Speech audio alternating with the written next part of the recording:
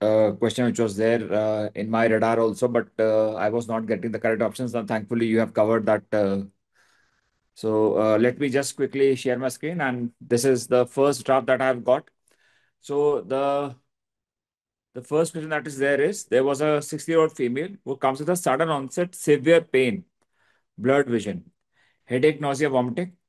On examination, has a hazy cornea, a shallow anterior chamber, and a fixed dilated pupil and a stony hard eye. What is the diagnosis? This is a very classical diagnosis of what? Of primary angle closure glaucoma, acute angle closure glaucoma, acute angle closure glaucoma attack. Okay, that was a very straightforward question. Was that okay? Easily catchable. No doubts in this. Okay, phacomorphic glaucoma is seen after hypermature cataract, so that was not there. Okay, and there is a sudden onset. So this is an acute. It was a very simple question. IOP 60 also given. Okay, thank you. IOP of 60 millimeters of mercury, that again goes in favor of ankylosing glaucoma. है ना? Very simple question. Thank you, Dr. Mukesh, Dr. Again. Vision problem, headache, yes. So headache is there. Vision problem, blurred vision, all are there. Okay, colored halos. Achha, colored halos was also mentioned. Okay, colored halos was also mentioned. I'll note this down also. That is also correct. Thank you, Dr. Tanushree. Secondary angle closure भी था option. Secondary angle closure. Okay. तो इसमें से फिर कौन सा नहीं था? Which was not there? Secondary angle closure was there, then which was not correct? Steamy cornea was mentioned. Is it uveitis associated? Uveitis plus secondary glaucoma. But uveitis plus secondary glaucoma. Okay, but for uveitis, you have to have cells. Okay, there has to be cells, and the pupil is going to be small. Okay, it is not going to be a dilated pupil. Okay, in uveitis, classically because the iris is irritated, so the pupil becomes small. ए नहीं था. Okay ठीक है, ए नहीं था, हटा दिया ए. Okay, नहीं, क्रूकनबर्ग spindle का क्वेश्चन इज डिफरेंट बेटा. क्रूकनबर्ग स्पिंडल का क्वेश्चन इज डिफरेंट. ठीक है. Secondary acute angle closure, one is saying secondary open angle. Okay, secondary secondary open angle. Secondary open angle क्या क्या होगा? Secondary open angle would be like you have this your pseudo exfoliation glaucoma, that kind of thing. One option was neovascular glaucoma. Neovascular glaucoma पक्का इसी में था या क्रूकनबर्ग में था? क्रूकनबर्ग का एक क्वेश्चन अलग है. There is a different question which is there for Krukenberg spindle. Okay, correct. I think you guys are confusing those two questions. Let us move to the second question. Now, this question was a very tricky question. Okay, history of chronic rubbing with high myopia with astigmatism present with sudden pain, painless or painful था, painful loss of vision in one eye. History of frequent change of glasses earlier. Visual acuity is reduced to perception of light. Slit lamp image was given like this. Okay, slit lamp image was uveitis plus secondary glaucoma. But अगर uveitis plus secondary glaucoma भी था, तब भी even if it was uveitis plus secondary glaucoma, so uveitis will present with small pupil and there has to be history of cells and frequent change of glasses वगैरह, वो सब चीज ये नहीं होगा. क्या नाम है? सडन ऑनसेट नहीं होगा. ठीक है, करेक्ट है. तो प्लीज, तो ये क्लियर है, उसमें एक्यूट एंगल ग्लोकोमा ही था क्वेश्चन नंबर वन में. ना क्वेश्चन नंबर टू. हाँ, तो क्रॉस लिंकिंग ये रहा ना बेटा. This is corneal collagen cross linking. This is corneal collagen cross linking. Just tell me, was this kind of image which was given with a bubble in the AC? Was this there air bubble or a gas bubble in the AC? Exactly my option. Okay, good. So if this was the correct image, then the answer is this: intracameral C3F8 gas. Intracameral C3F8 gas is the correct option, beta log. This is the management of acute hydrops. Acute hydrops, which is a complication of keratoconus. It's a complication of keratoconus. Okay. I was expecting a question on keratoconus. This I had mentioned in my last sprint class also, last minute question also. I was expecting a question on keratoconus, but this is too much. I please let me say it on the platform that keratoconus ka complication is high drops. High drops ka management is going to be intracameral C3F8. Now, intracameral C3F8 as a management of acute high drops, even many ophthalmologists will not know about this. I being a cornea surgeon, I being a surgeon, I know this. But other, I being a teacher, I know this. But many ophthalmologists will not know this management. So to be expecting this from an undergraduate is too much. But still, it has been asked. This was a way top question. It is a PG level question which is they've asked. So yes, this was a very very difficult question, and the answer is intracameral C3F8, which is used for management of acute eye drops of keratoconus. Okay, correct, understood.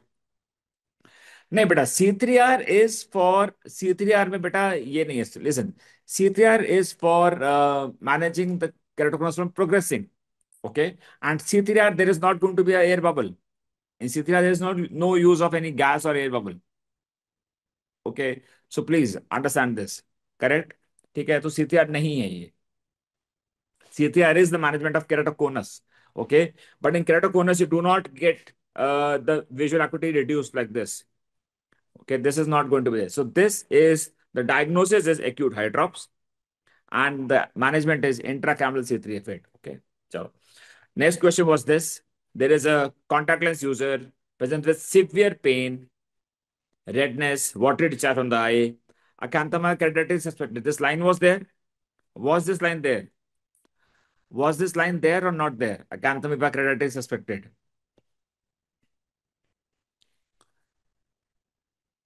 Was this line there? Please mention.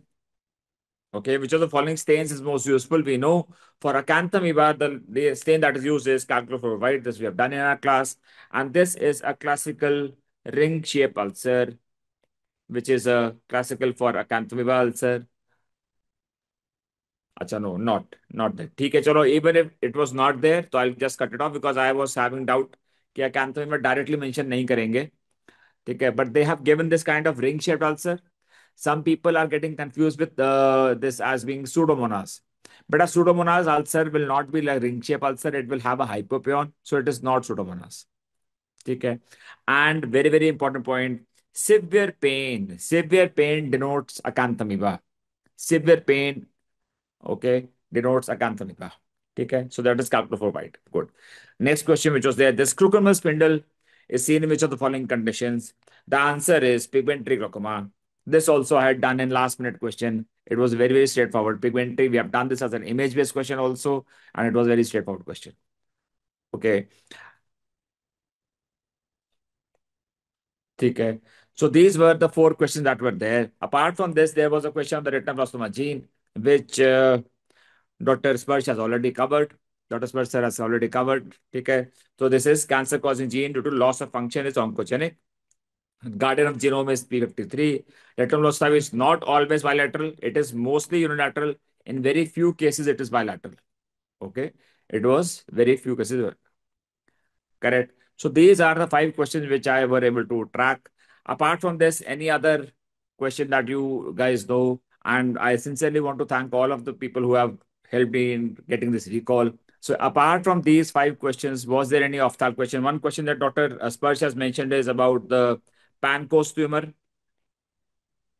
Pancoast tumor, where the patient is presenting with ptosis meiosis, the Horner syndrome. That is also partially a off-target question. Acanthoma was not mentioned. Okay. Unilateral given one option. Unilateral given one option. इसमें unilateral भी था. Okay, I don't think unilateral था because Dr. Sparsh just now made this question clear.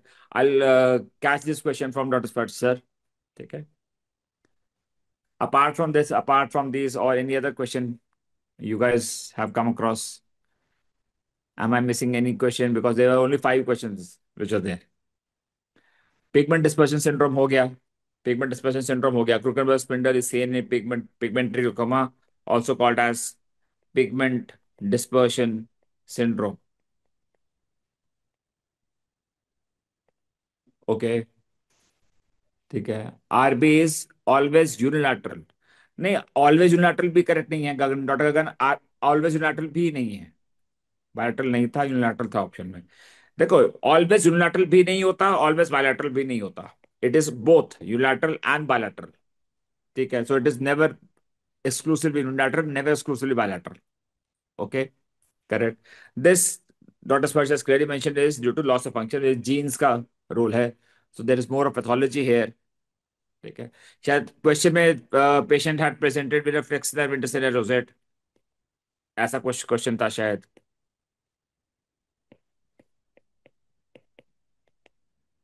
Okay, yes, yes, thank you, Dr. Gagan, thank you for clearing it out.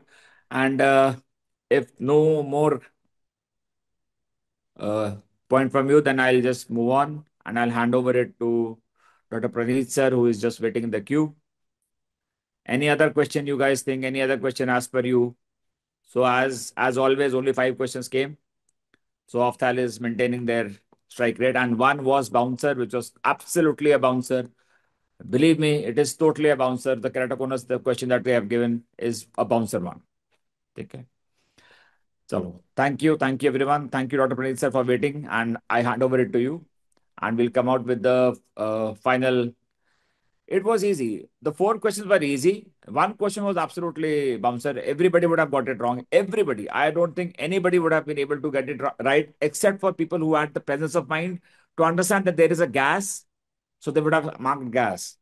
If somebody kept a presence of mind, okay, if somebody was smart, okay, then by looking at the image, okay, just by looking at this image and seeing that there is a gas bubble, if somebody marked gas just by this clue, by a simple clue. Otherwise, by knowledge, I'm very, very sure no undergraduate would have been able to mark this. Okay, correct. So over to you, Dr. Praneeth sir. Thank you very much, please.